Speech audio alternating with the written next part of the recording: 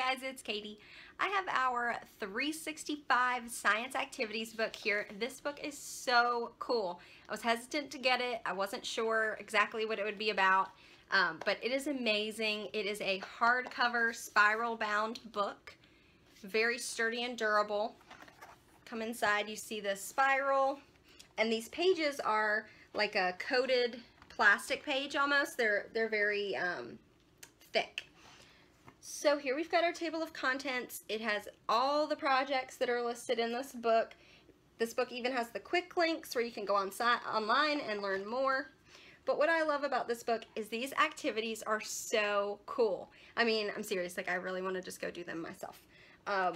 Really neat. We've got dye and milk over here, different dye, oil, and water is this activity. Paper planes. If you have our paper planes to fold and fly book, this would be a great one to use with it and test out the different types of folding. Got some floating activities, just different things to kind of build and test. Surface tension, they're all tied back to the lesson, the science lesson, whatever that may be. This would actually be a really great book to have in your classroom if you're a teacher.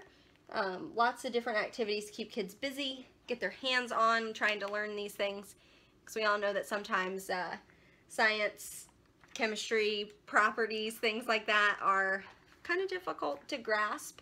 So with a book like this, it makes it a little bit easier to play around and make it fun. How plants drink, really cool. Parachutes. So as you can see, tons of great resources in this. Perfect for homeschool families, great for classrooms. Teachers would love this. This would be a great gift to one of your teachers. So definitely check out 365 Science Activities on my website, usbornebookbattalion.com. Thanks.